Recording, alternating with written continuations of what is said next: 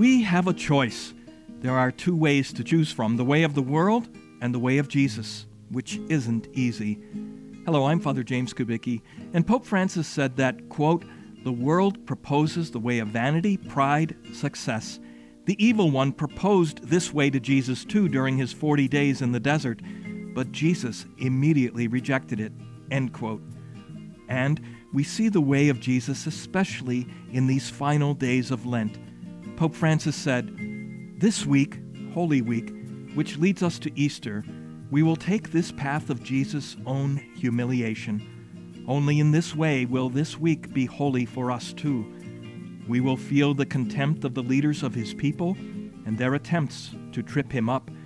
We will be there at the betrayal of Judas, one of the 12, who will sell him for 30 pieces of silver. We will see the Lord arrested and carried off like a criminal, abandoned by his disciples, dragged before the Sanhedrin, condemned to death, beaten, and insulted.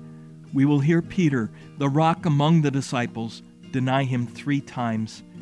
We will hear the shouts of the crowd, egged on by their leaders, who demand that Barabbas be freed and Jesus crucified. We will see him mocked by the soldiers, robed in purple and crowned with thorns. And then, as he makes his sorrowful way beneath the cross, we will hear the jeering of the people and their leaders who scoff at his being King and Son of God. This is God's way, the way of humility.